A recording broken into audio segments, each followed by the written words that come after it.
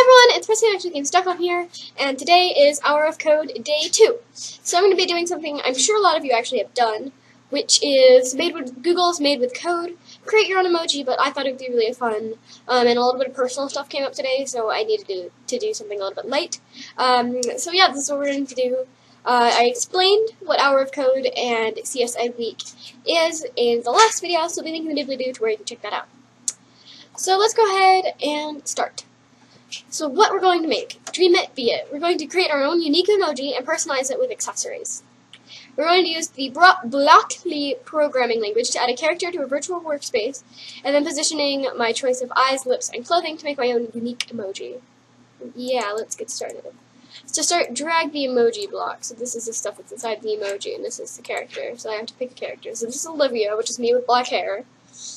I'm sorry, I don't know his name. Emma, Rebecca, Lily, Taylor, Mia, Valentina, Natalie, Marlena, and Martina, I'm sorry, and Antonia. None of these look like me, and I don't believe any of them look like my characters either. That's fun. Let's just use Natalie because she looks like similar to one of my characters, I suppose. Select your favorite option, so we can use any of these. Then drag and snap the number blocks into a new value. Yeah. Change the X from 50, this is the X, to 70. Now it's all the way over there, that's fun. Fun time. Let's not do that. But much better. There we go, and we can change the Y value too. I'm going to move them up a little bit. Nope, all the way. There we go. Cool. Let's see. Let's do this one. I have to move this slightly because it's top. These ones are. There we go. Better. Now for a mouth. Put the values in. Then we can change them.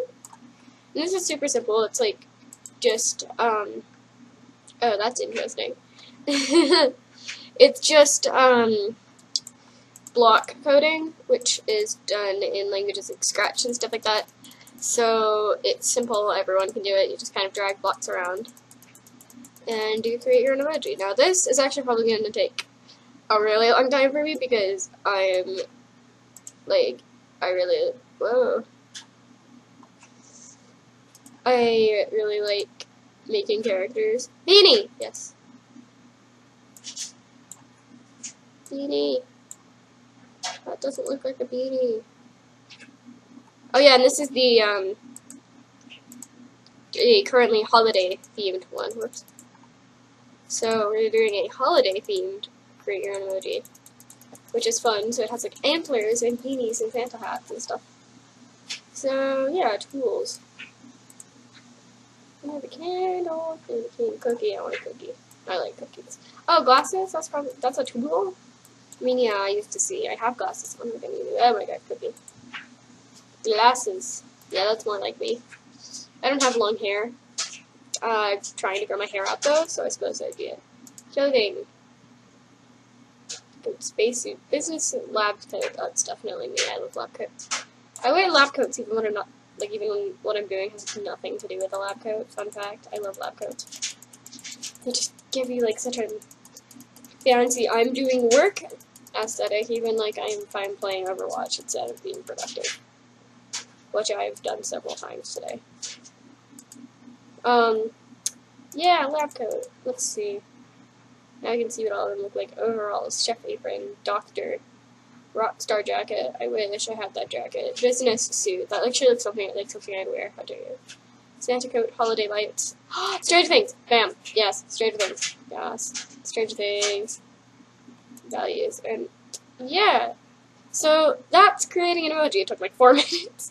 I'll probably make it interesting. I'll probably make another couple ones because it's really short. But we learned how to change the position of an object in a workspace by changing its x and y values. Increasing the x value made the object move to the right. Increasing the y value made the object move down. But to make something else, they have other projects too, which is really good.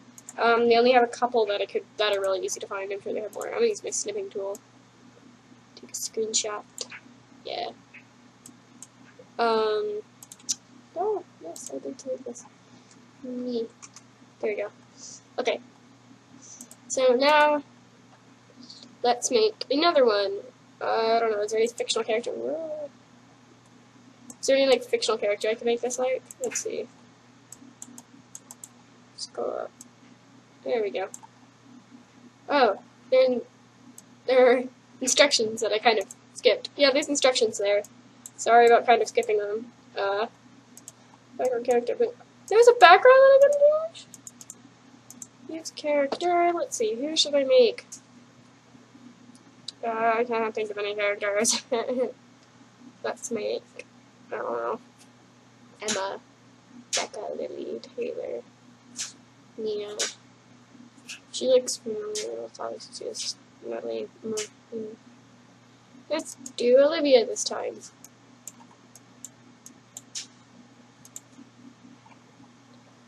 Look, that's me. I have crazy eyes. I'm crazy all the time. Weirdo. Okay, great. Good. Change. I did. I changed it. See? Yeah, I saw what happens. Oops. Experimenting with the Y value to experiment. Experimenting with these values. Look at that. Whoa. And so it's very interesting if you change it to 70. Oh, if you change it to 7 too. 50 is a nice midpoint for us. That's nice. Y value could be like, I don't know, 280. Turbo Vicky! Good idea. I'm making Turbo Vicky. Okay. Here we go. Turbo Vicky. Yeah, Turbo Vicky. Turbo Vicky. This is not Turbo Vicky. There's Turbo Vicky right there. Okay, we're making Turbo Vicky. Yeah, I'm sorry if you guys have like no idea who Turbo Vicky is. I have to refresh it. But yeah, Turbo Vicky is the most excellent thing. It's by Polygon, and Polygon is lovely. You should all watch Polygon. This is, I guess, the closest to Turbo Vicky we have. Do we have any other ponytail people? Like black ponytails? Is that a thing? Yeah, Olivia. No. Okay, this is going to be your guess how we base Turbo Vicky. Turbo Vicky is going to have normal eyes, but they're going to be up there. Do we have noses? No, so the eyes actually have to be down there. Okay, let's move the eyes down. I think it's about 60. No. 55. Yeah, that's good. And then he has like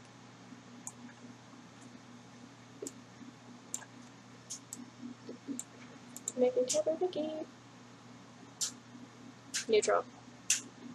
Yeah, that's it. That's it. That's Turbo Vicky's mouth.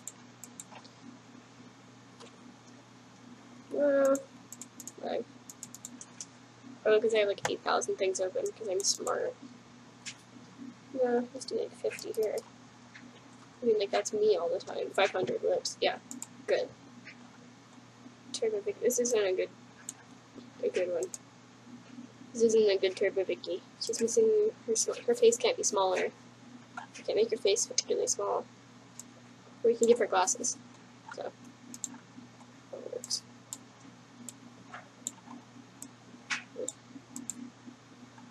But, yeah, you can put a cookie on her face. And a candy cane and stuff. That's fun. Test tube. Laptop. I wish. My laptop's broken, by the way. That's context to this. It's really laggy, and I'm sorry. Oh, okay. There we go. And there's Turbo Vicky. Fortunately, I can't make things smaller, but this is Turbo Vicky. Yeah. Yeah, okay. So that's actually it. It's really simple, super easy to get started coding with block coding. You can just do so much, so fun. I started using this Scratch. Sorry, that project was shared. Yeah, okay, I'm logged in. I started using Scratch for block coding, and then this is actually a really great starting point. I wish this existed when I started coding, because it's super simple. You can just change the values and make something really cool. And it actually teaches the basics of X and Y values, which is super cool. I highly recommend it. If you want to get into coding, but the one I did yesterday seems a little bit too complicated, then you should definitely try this one because it's super simple, super easy, and anyone can do it. And that's why it was featured on like Girl Coding Day or whatever, I forgot what it was called. Girl Coding Day. Getting girls into coding, I don't remember what the day was called. But it was featured because it's easy and it's a really good starting point. So yeah, definitely check this one out.